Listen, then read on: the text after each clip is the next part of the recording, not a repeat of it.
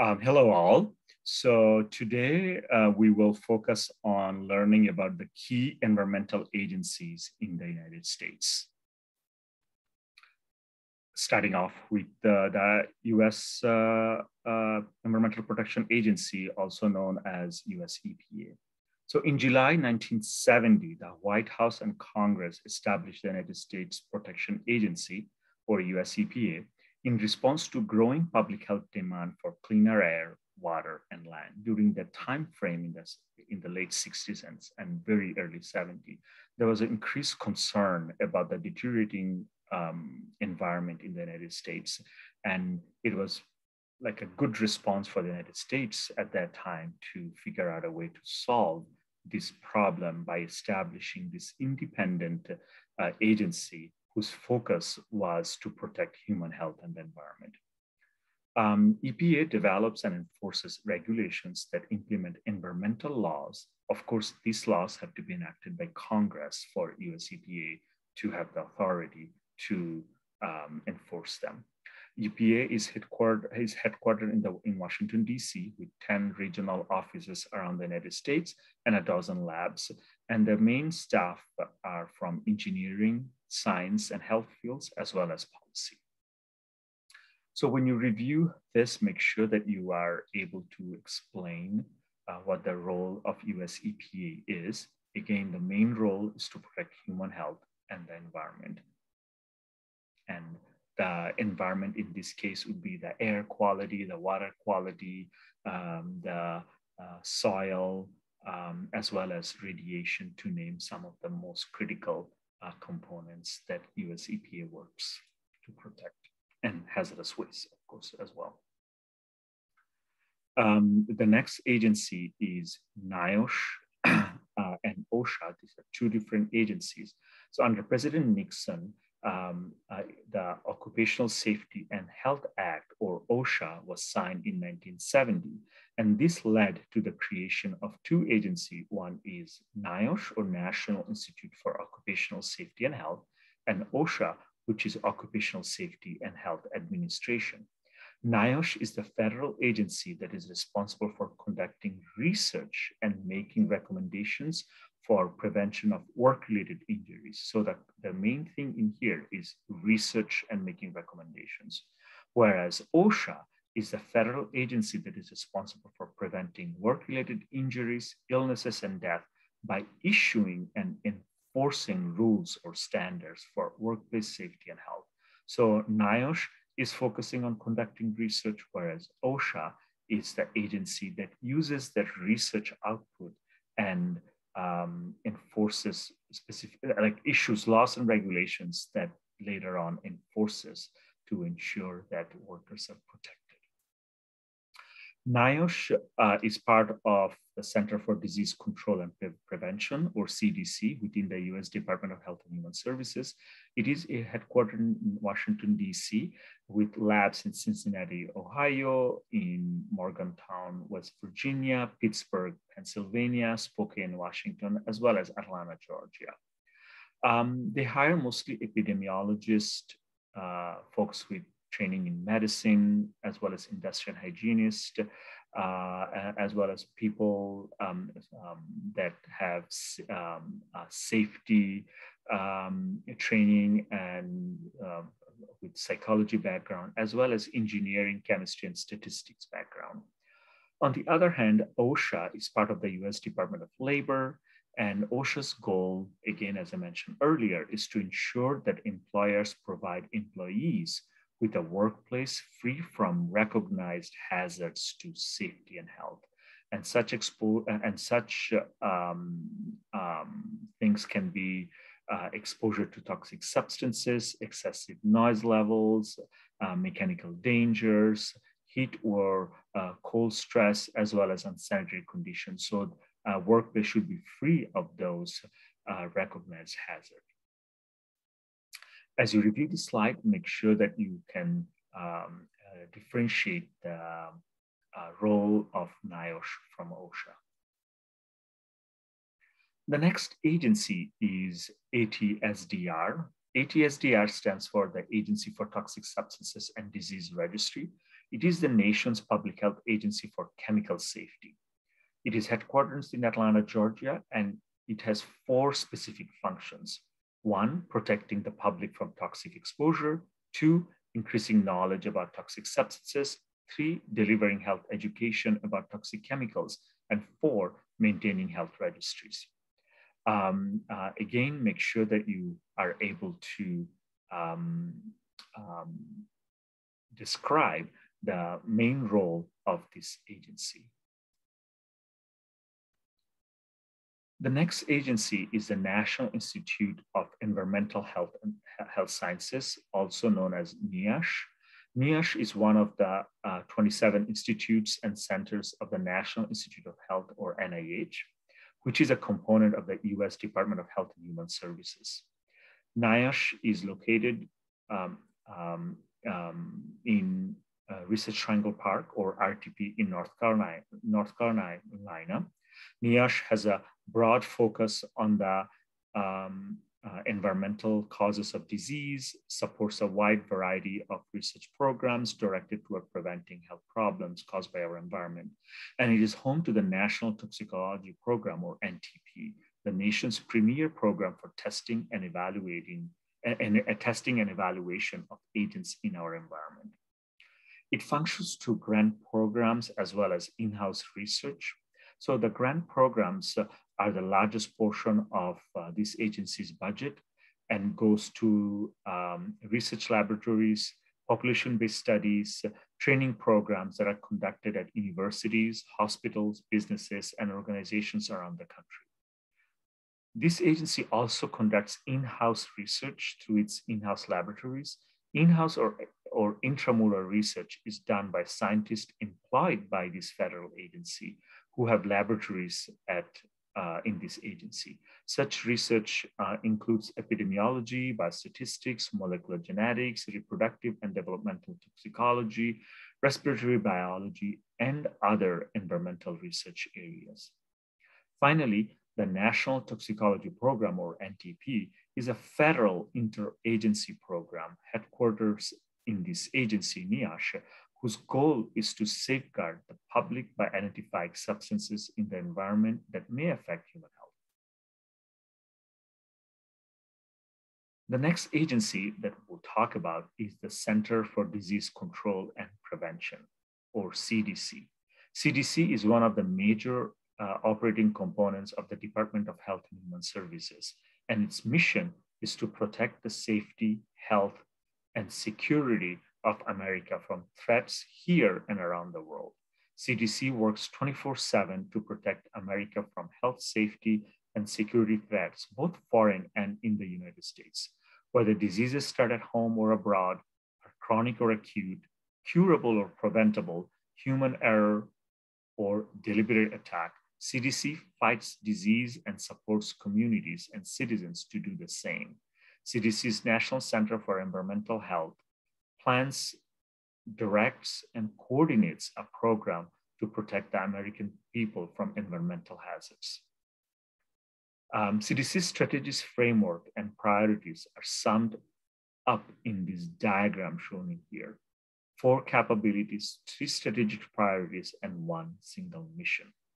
The 5 core capabilities are: 1, world-class data and analytics.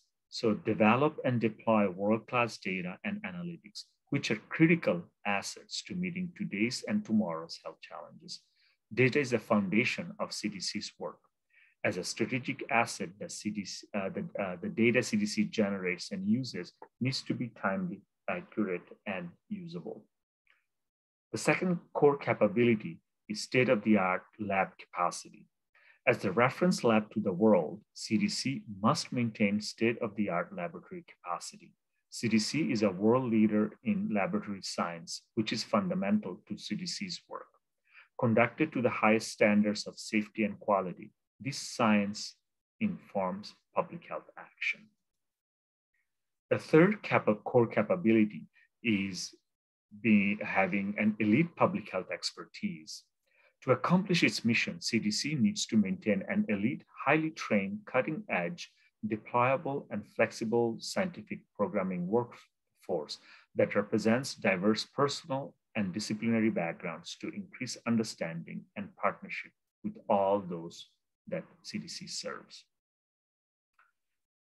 Its four core capability is responding to outbreaks at their source.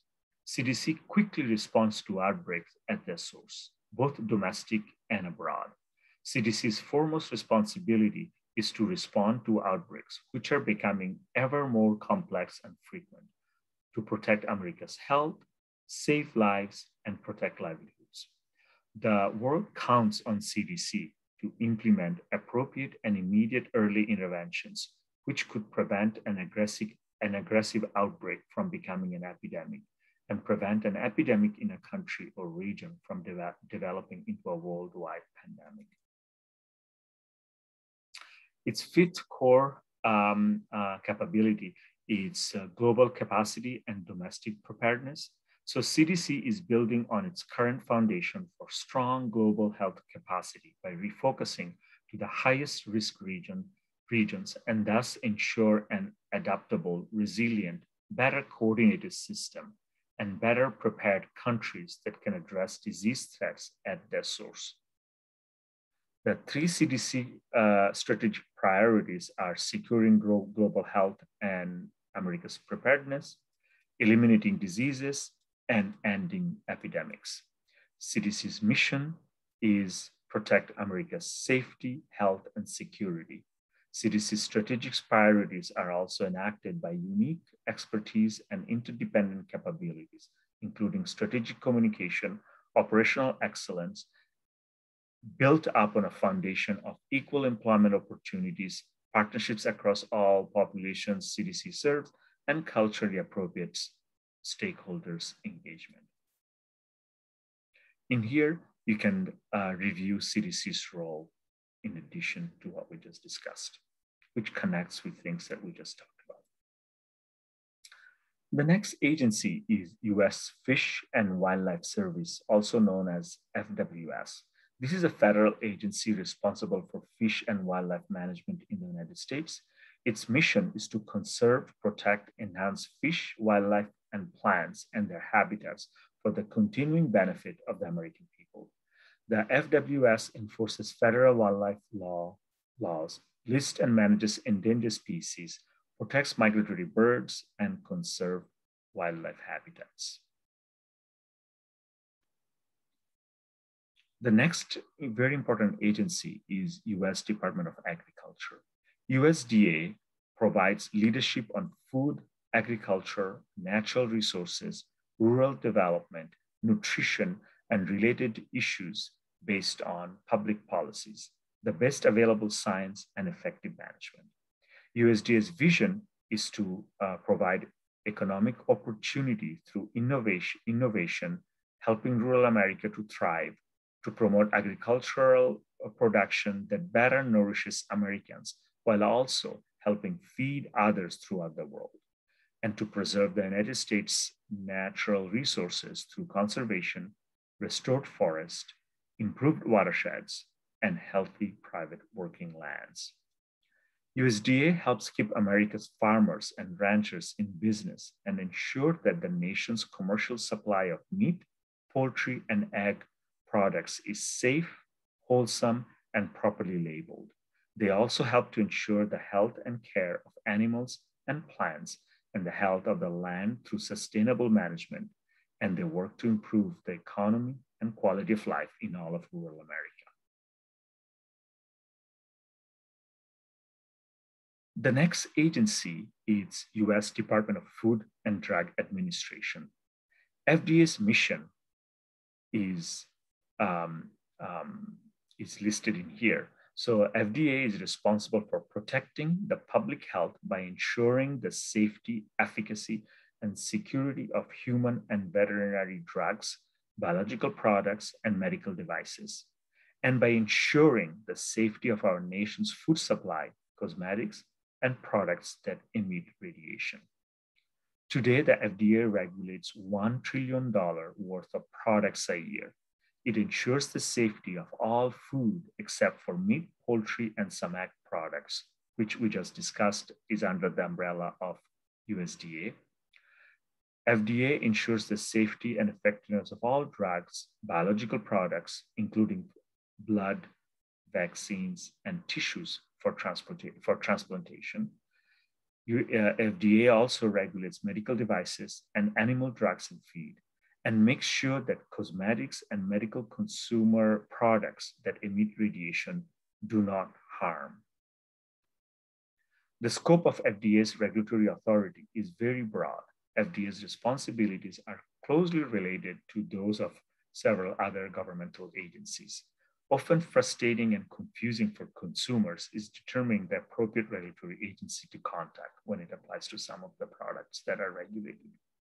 And they do overlap between USEPA, FDA, USDA, for example, as well as CDC. US Bureau of Land Management, or BLM. BLM manages 245 million acres of public lands, which is 1 in every 10 acres of land in the United States, and manages 700 million acres of mineral states, which is approximately 30% of the nation's minerals. These public lands and subsurface acres are integral to the lives and livelihoods of communities and families across the country. These lands and minerals are found in every state in the country and encompass forests, mountains, rangelands, Arctic tundra, and deserts. The US Bureau of Land Management's mission is to sustain health, diversity, and productivity of the public lands for the use and enjoyment of present and future generations. So now that we discussed most of the most important federal agencies, here is a chart showing state level agencies and how they connect, in this case, in the state of California. So Cal EPA is the California Environmental Protection Agency, and it reports to the US Environmental Protection Agency at the federal level. Under the California Environmental Protection Agency, we have the California Resources Board, which focuses on air, Cal Recycle, which focuses on recyclable materials and waste, the California Department of Pesticides and Regulation, which focuses on pesticides used in agriculture and other, Department of Toxic Substances Control, which focuses on toxic chemicals, OSHA, which also focuses on different aspects of toxicity, and then the Water Resources Board, which focuses on the water and waterways. Hopefully this lecture was useful in introducing some critical environmental agency in the United States. Thank you for listening, and please do remember to subscribe. Thank you.